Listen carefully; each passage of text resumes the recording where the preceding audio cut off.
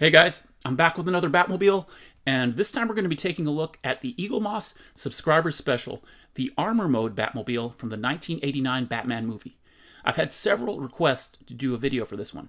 This is one of the very first subscriber specials that Eaglemoss released, but it's a relatively recent addition to my collection. I didn't start collecting this line until it had been out for a while, so we had to find this model on a secondary market. This one isn't always available online, I guess because it's one of the earlier Batmobiles, but you can occasionally find it out there.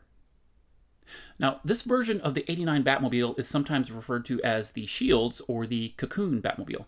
Shields because in the movie, after Batman rescues Vicky Vale from the Joker and they start their escape on foot, Batman says, "Shields," and it activates this protective armor around the Batmobile. And I think some fans started to refer to it as the cocoon mode simply because of the design, the way the armor sort of layers around the Batmobile.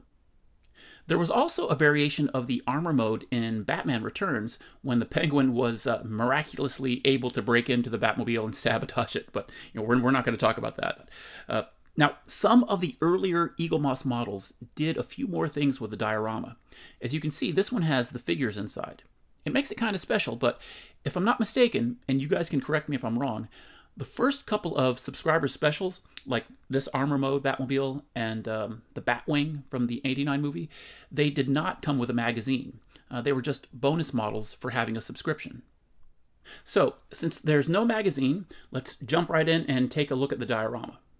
The display is actually coming from that scene later in the movie when Batman uses the Batmobile to infiltrate and attack Ace Chemicals. The 3D lenticular is a pretty good recreation of the wall near where the Batmobile stops and goes into armor mode. I like how some of the pipes move when you change the angle of the lenticular. And of course, some of the steam changes as well. Now, the base is great. It has this funky pattern of the floor in Ace Chemicals. And again, this is one of the earlier models in this line. So this is back when Eaglemoss occasionally added items to the display base and really made it a literal diorama. They included two of the Joker goons who were foolishly shooting at the Batmobile right after it goes into armor mode. And the detail on these little figures is pretty good. They have their purple jackets with the patches on the side. They each have nice little paint apps, like on their hats, their sunglasses, and the guns. And when you combine the base, the Batmobile, and the background, you get this cool little representation of that moment in the movie. So, let's take a closer look at this model inside the Batcave. The first thing that you notice when you pick it up is that this thing is heavy, especially when you compare it with the other models in the line. The entire top side is a single piece of die-cast metal. And the design is fairly simple, right? It's a lot of straight lines. Not incredibly detailed, but I think that's what makes it such a classic design. You really see what's going on with the covering of the cockpit and the front turbine, and those sort of pinwheel covers over the tires and hubcaps. I can understand why some people describe the shields as a cocoon, just the way that it covers the Batmobile. You can really see how the actual Batmobile could be underneath all of that. Just give you a look at the backside here. It continues with those armored lines over the exhaust port too.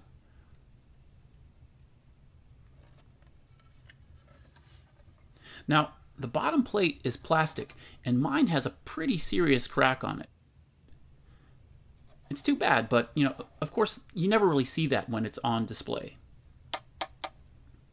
One thing that I think is cool is that they actually included the usual rubber wheels. Eaglemoss didn't have to do that because you don't see the wheels either when it's on display. They even have the tread on the tires, so I think that's a nice little touch that they added. Again, it's a very straightforward model because it's one solid piece on the top, but I think it looks fantastic. It looks like it came right out of the movie.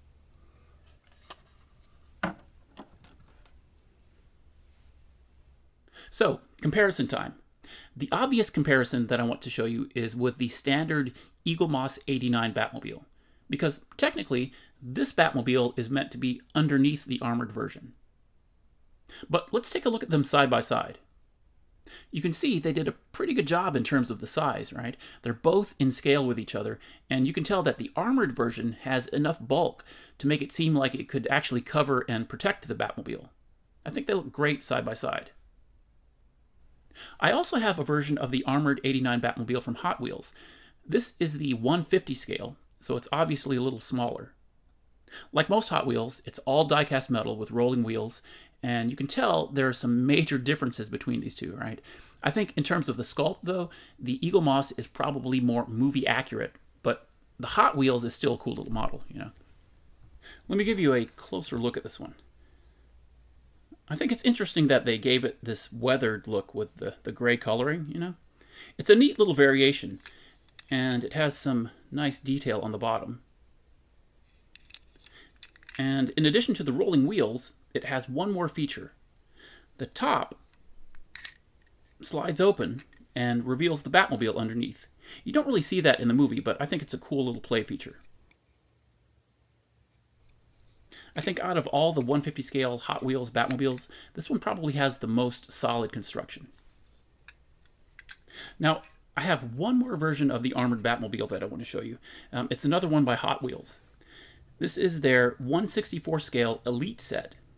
I believe this was a limited run, but they're fairly easy to find online. This was one of my very first Batmobile collectibles. Let me take off the case cover so you can get a better look. Now, I don't want to detach these from the base, but I still wanted to share it with you guys because I just love this set.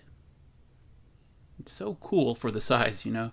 They're very detailed little models. The standard 89 Batmobile looks great.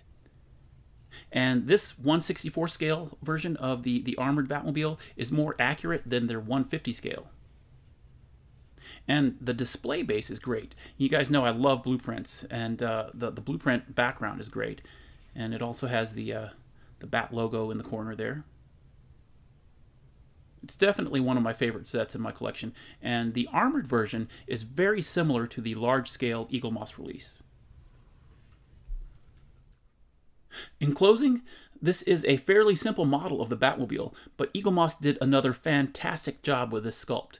It's an earlier release, so the diorama comes with a few more features, and if you're a big fan of the original 89 Batmobile, and I know most of us are, then I think this model is a great companion piece to go on display with the standard version of the Batmobile. The design is very cool, and the construction of the model is solid. I wouldn't say that this one is incredibly hard to find if you didn't have a subscription. I have seen a few pop up on eBay, and they're not quite as expensive as some of the other exclusive models out there. I found mine from a UK seller on eBay, and my good friend Stewart Murray helped me get it. I hope you guys have enjoyed this video. As always, thank you all for subscribing and for taking the time to leave great comments. I always appreciate it, guys. So, we've been looking at the Eaglemoss Subscribers Special, the Armor Mode Batmobile from the 1989 movie, Batman. Thanks for watching, guys. I'll see you on the next one. Take care.